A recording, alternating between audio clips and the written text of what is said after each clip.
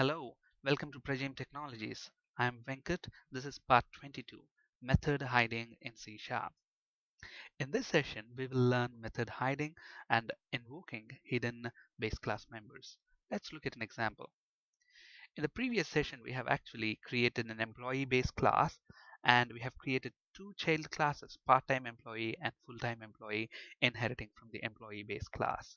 Okay, so if you haven't watched my previous session on inheritance, I would strongly encourage you to do so before watching this video session.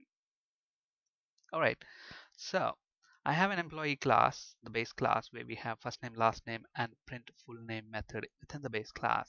Now let's go ahead and create a part-time employee class which inherits from the employee class. So part-time employee inheriting from employee class. And similarly, let's go ahead and create a full-time employee class which also inherits from employee class. Okay, now if I have to go ahead and create a part-time employee object or a full-time employee object, I can do so. F full-time employee FTE equals new full-time employee. And from inheritance, we know that if a class derives from a base class, all the all the code that's present in the base class is also available to the child class. So that concept enables us to initialize this full-time employee object's first name and last name. So first name equals, let's say, full-time and FTE dot last name equals maybe employee. And let's say I want to print this employee's full name, we can call the print full name method. Okay. Similarly, if I have to go ahead and create a part-time employee, I can do so, but I have to use the part-time employee object. So part-time employee is equal to new part-time employee. We need to change the reference variable name. Part-time employee PTE is equal to new part-time employee. And we can say part-time employee dot first name equals part-time and part-time employee dot last name equals employee and part-time employee dot print full name. Now if we go ahead and run this, as you might expect, what's going to happen? It will print the full-time employee and part-time employee names. Okay, so which is expected. But now let's say my manager told me, all right, a full-time employee name printing is fine, but by looking at the name, I should be able to tell whether if he's a part-time employee or a full-time employee. So if it is a part-time employee, then I want a hyphen contractor appended to his name, so that just by looking the list of employee names, I can figure out who is a full-time employee and who is a part-time employee. Okay, so to do that, what we can do is, okay, in my part-time employee, I can go ahead and provide a full name, print full name function. But look at this, when we do that, this part-time employee class is actually inheriting from employee base class, which has already got a method called print full name. In my derived class also, I'm having print full name method. Now if I do that, what happens? This method will actually hide this method. Okay, so when I say part-time employee dot print full name, what happens is it invokes this method and not the parent class method. Okay, so what did we say? We wanted in the output, hyphen contractor word appended to the end of the name. So we can say contractor. Fine. Now with this change, if we go ahead and run this, what's going to happen? For part-time employee hyphen contractor, we get that as expected. Now look back the code. Look at this. There is a green squiggly underneath that print full name function. What does that indicate? That indicates that, and if you look at the warning message there, the green squiggly actually indicates a warning. So what is this warning about? It is saying that in the part-time employee class, the print full name is hiding the inherited print full name. This method from this employee, we have inherited that, but since this method is here, it is hiding that. Okay, so use the new keyword if hiding was intended. Okay, if you intended to hide this method, then use a new keyword. Okay, so it's just alerting the developer, all right, you already have a print full name in the base class. Okay, and you have a print full name in the derived class as well, which will effectively hide the base class method.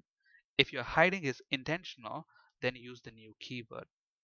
Okay, so we can go ahead and use the new keyword. So the moment we do that, and then if I go ahead and run this once again, so what's going to happen, the output is the same, except that we don't get that warning anymore. Okay, so basically, if you want to hide a base class member, then you use the new keyword. Okay, that's perfect. Okay, now let's say, okay, I have hidden the base class member. So anytime I say child class object dot that method, it only calls the child classes method. But then let's say I want to, for some reason, call the base class method. Okay, in spite of me hiding the base class method, I want to be in a position to call the base class method. How do I do that? There are several ways to do that. One simple way of doing that is actually to use the base keyword. So in my child class, instead of doing this, if you want to call your base class method, what you can do is you can use the base keyword dot print full name. And the moment you do that, base refers to the employee class. Look at this, the IntelliSense shows that. And when I say print full name, so look at the IntelliSense, it says employee.print full name. So you can use the base keyword to call the hidden base class member. That's one way. So if I go ahead and run this now, you should look at the output part-time employee without that hyphen contractor, proving that we are using the base class print full name method. Okay, so that's one way. What's the other way? The other way is actually to typecast. If you remember, in part 3, I think we spoke about data type conversions, and we used a typecast operator. Similarly, what we can do is we can use the typecast operator and convert this part-time employee object to be of type parent. And remember, inheritance concept in the inheritance chapter that we have discussed, a child class is a specialization of its base class. Okay, so which means a child class has got all the capabilities of the base class plus whatever is special to that child class. It's just like a gynecologist. A gynecology is a specialization, whereas general surgeon is a general surgeon. So a gynecologist can do the roles and responsibilities of a general surgeon plus gynec. Okay, so similarly, your part-time employee can fulfill all the responsibilities of the employee class. Okay, so that fact allows us to perform a cast on this object so that it can behave as a parent class. Okay, so how do I do that? Instead of saying directly pte.print full name, what I can do is, all right, I have this parent part-time employee object. What I want to do now is use the typecast operator and convert that to be of type employee. And on this converted object, I want to go ahead and call the print full name method. Now, if you look at the IntelliSense here, print full name, it's saying employee.print full name. So employee base class employee classes print full name method will be called. So if I go ahead and run this now, we should get part-time employee without that hyphen contractor, proving again that the base class hidden method is called. Okay, so this is one way. And another way, which is essentially similar to the same thing but doing it with a different syntax, is that I can say, okay, so instead of this we can say pte dot print full name. Now you know that if we do this and run this program, what's going to happen? It's going to bring up the child class print full name method, but we wanted to call the base class print full name method. And to do that, instead of using a child class reference variable, I can use the parent class reference variable.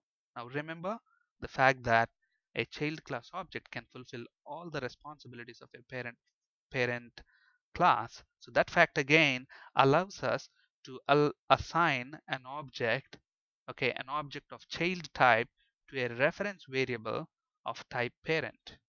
Okay, now look at this. This PTE is actually an object of type employee, and employee object.print full name will call the parent class print full name method. So if I go ahead and run that, look at that part-time employee.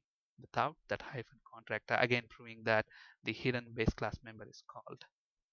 Okay, but you might be thinking, okay, can I do this? Part-time employee PTE is equal to new employee.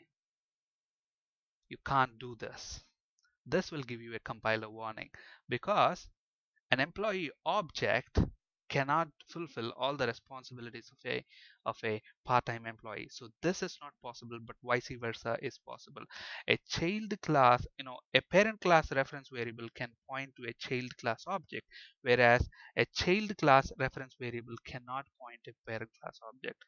Okay, so keep that in mind because this forms the foundation for understanding the next concept, which is polymorphism.